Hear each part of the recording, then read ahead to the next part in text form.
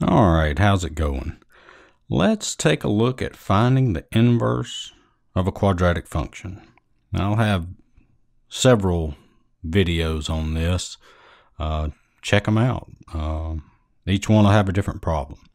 All right, so we've got f of x is equal to x plus 3 squared for x greater than or equal to negative 3.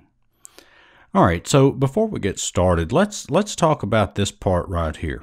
The x greater than or equal to negative. I'm sorry. All right, so a little glitch there, but everything's fine. So let's take a look at this, x greater than or equal to negative 3. Why is that there? Well, if you look at the graph of this thing, x plus 3 squared, we're over here at negative 3, and that's the vertex, and that's a parabola that opens upward. All right. Now, if you look at this, notice if you draw a horizontal line through this thing, it fails the horizontal line test. So that means this function here is not one-to-one. So that means it doesn't have an inverse. But what we've done here is we've restricted the domain for x to be greater than or equal to negative 3. So that means we're only dealing with x values from negative 3 back to infinity. So that means we're not using this part of the graph. So now you can see if you draw a horizontal line through there, it only intersects in one spot. That means it's one-to-one, so it has an inverse. All right, so that'll be important towards the end of the problem, and we'll talk about this more at the end. So let's go ahead and get started.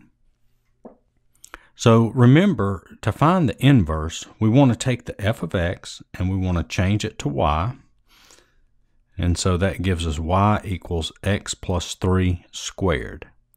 And then we swap the x's and y's, so that's x is equal to y plus 3 squared. And then we have to do what? Well, we solve for y, so we need to take the square root of both sides because we have this squared term here. So that's going to give me y plus 3 is equal to the square root of x. All right, now this is where students always mess up. They'll usually just write this right here. But remember, it's not that. We're using the square root property by taking the square root of both sides, so don't forget to put the plus or minus out front. Okay? And then to solve this, I'm going to need to subtract 3 to both sides.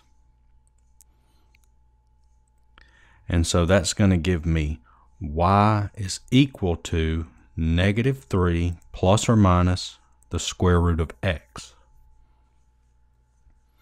So let's come up here and separate this. Y is equal to negative 3 plus square root of x, or y is equal to negative 3 minus square root of x.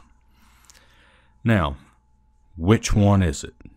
Well, let's talk about that. So this right here, this x is greater than or equal to negative 3. What we've done is we've restricted the domain of this function.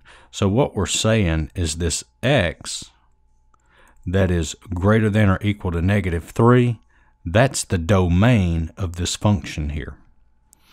Now, what you've got to remember about when you're finding the inverse, okay?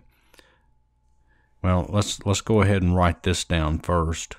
We're looking for f inverse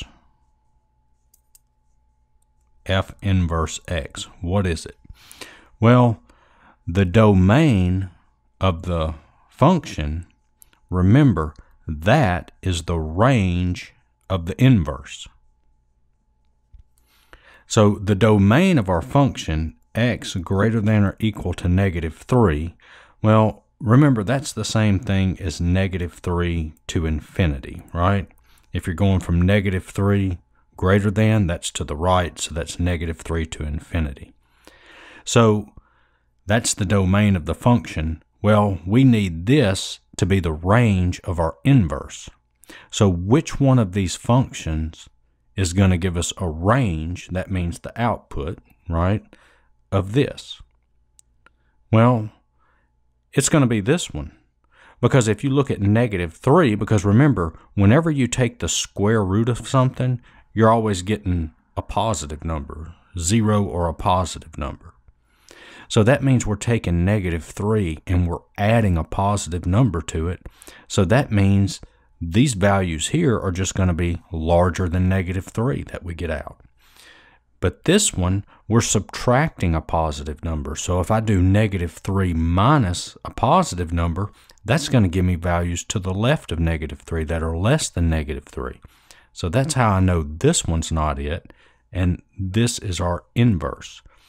And so our inverse is -3 plus the square root of x. And there's your solution.